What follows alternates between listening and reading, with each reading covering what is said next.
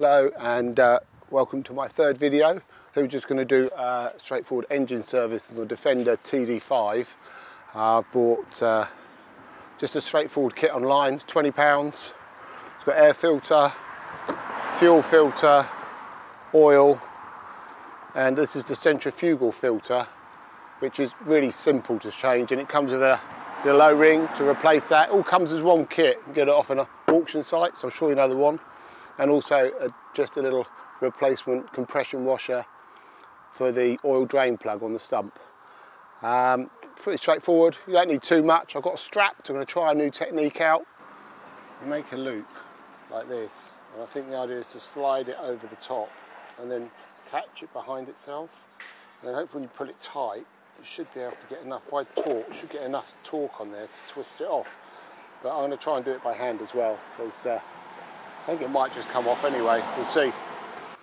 We've got a straightforward tool set, socket set, a few screwdrivers, and a cloth, something to catch the oil in, old bucket, or whatever you want really, as long as it doesn't leak.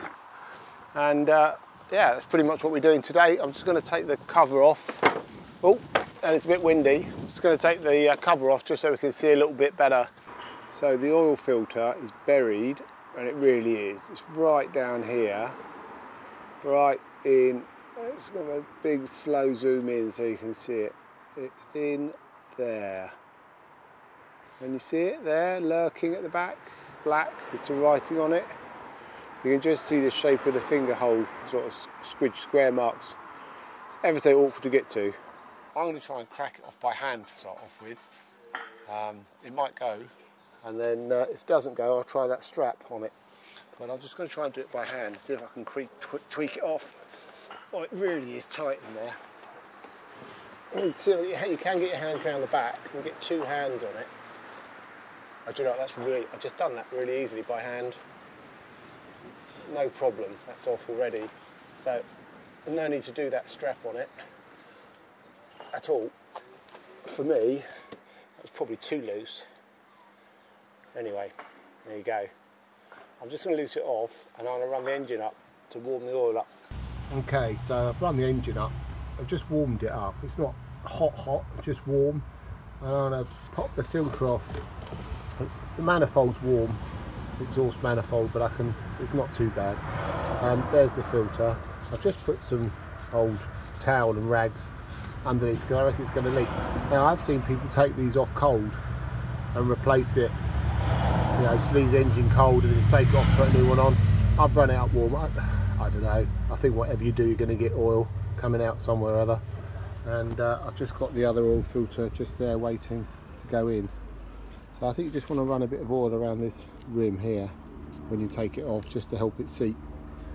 And it's in there. So I'll get around the back, just try and tweak that off. It's actually undoing already. There we go. Let's see that coming off. Well, I'm just wondering about whether I should put this down. I'll probably need two hands for this. So it was a bit oily, funnily enough. We got a bit mucky, but that cloth, I put a cloth and squished it all down, that caught most of it.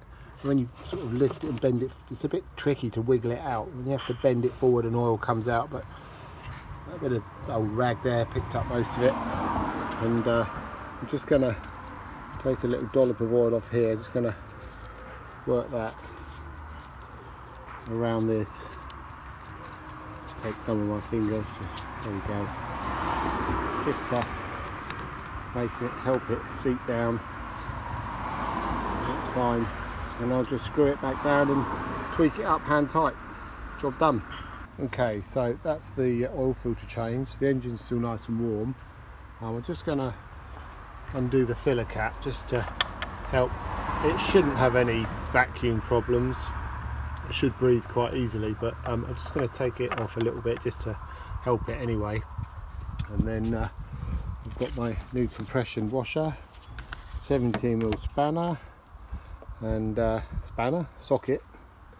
So I'm underneath the car, underneath the Defender, and there's the stump drain. It's just there.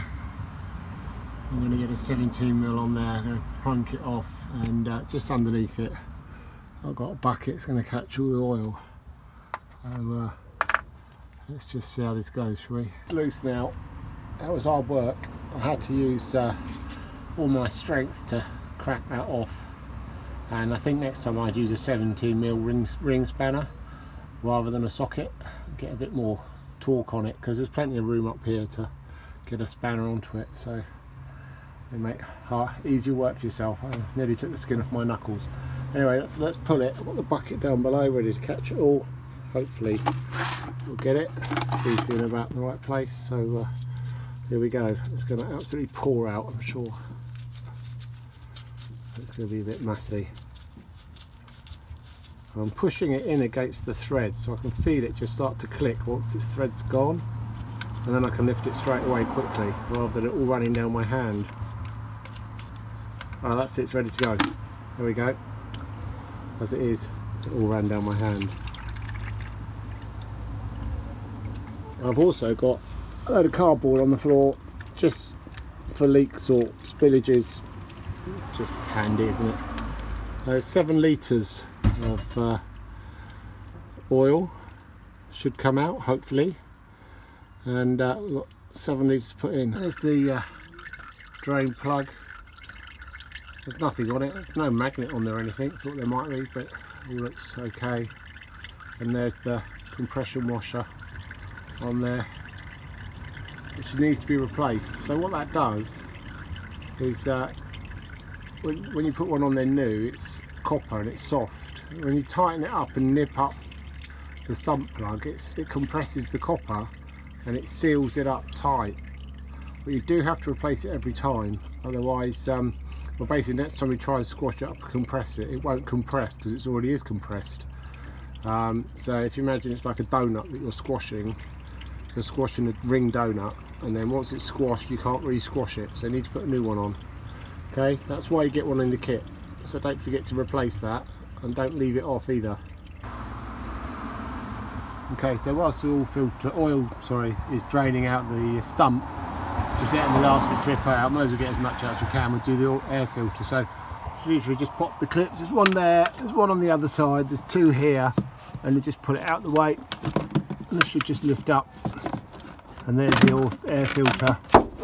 It's just in there, and just lift it out, put the new one in, and there's I mean, that's only 2 years, there's not much in there really, probably doesn't need replacing. But what I will do, I'm just going to clean out what's down in there. I'll just give that little hoover out whilst I'm here. Just take out all those bits, and then pop the new one back in, do them all back up. Easy. Okay, so that was harder than it should have been. So there's all these little tabs. There's one here, there's one at the back here, there's locators at the back, and if you don't get the filter properly lined up and push down in there and get these tabs, they all go on the outside, and if they're not all in the right place, it's just such a pain, it really is. But just take a bit of patience, get all the tabs lined up, a bit of squishing, a bit of wiggling, and you'll get it on nice and straight and square, and hopefully next time it'll be a lot easier. That was a bit of a pain, that was. Anyway, all done, air filter in, sorted. Well, you're well on your way now to finishing up on the Land Rover engine service, so see part 2 to wrap it up.